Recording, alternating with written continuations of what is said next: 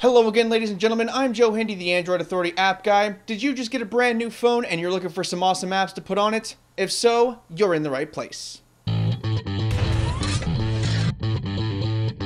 First up is the Android Device Manager, and for good reason. You just got your new Android device and you should put at least something on it in case it gets stolen. Android Device Manager is developed and maintained by Google, and it's very easy to use. It comes with the basic features like phone finding and wiping your device if it gets stolen. There are other apps out there with more features, but this is the bare minimum that everyone should have in device recovery. Most Android devices come with a file manager, but they pretty much all pale in comparison to ES File Explorer. This is a full-featured file browser that lets you view your SD card, your downloads folder, and all of the other folders on your device. This is a great way to stay organized or to find stuff that you downloaded previously, and it's also totally free. Evernote is, feature for feature, the most powerful note-taking app on Android. The app is well designed, and it also has cross-platform support, so you can use it on your PC, Mac, or even an iOS device if you have, say, an iPad. The free version is very solid, but if you pick up the paid version, there are a lot more features that you can take advantage of. There are other, more simple options, but this is still great even for jotting down a quick note.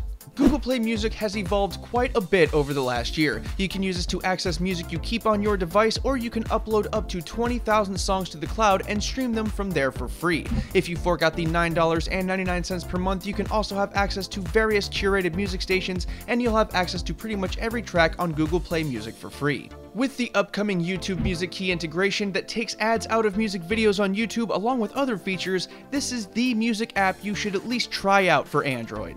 Google Hangouts has also undergone quite a few changes over the last year. With this application, you can message other Hangout users for free, enable text messaging so you can use this application as your texting app, and you can even do things like call other Hangouts users for free and video chat with up to 10 people, which is also free. Since you already have a Google account, which is required to use the Google Play Store, there is no setup required. Just download it and go, but you may need to talk some of your relatives into using it as well. IFTTT stands for If This, Then That, and it is a really unique and fun Android app. Using this, you can create connections between applications on your Android device. Some popular ideas include saving photos automatically when you view them on Instagram, or you can have it save the photo automatically to Google Drive. The possibilities are virtually limitless, and it'll save you a lot of time.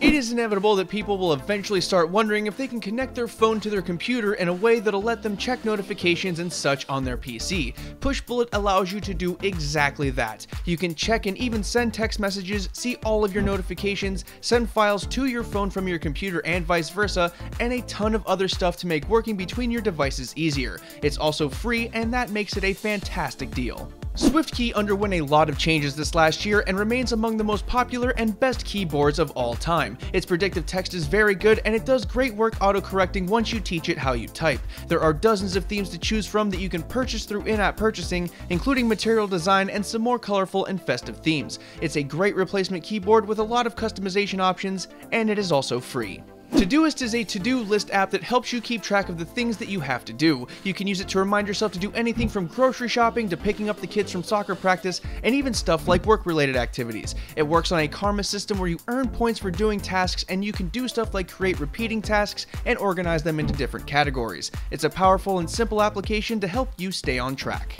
Last and certainly not least is Zedge. With this application, you can find a metric ton of ringtones, notification tones, alarm tones, and various wallpapers. The ones that came on your device are probably pretty good, but more is always better. You can find stuff from all kinds of sources like movie quotes, funny stuff, and various sound effects. The wallpapers are updated frequently and feature all sorts of stuff ranging from holiday and seasonal wallpapers to art, landscapes, and space. It's an application that everyone should check out.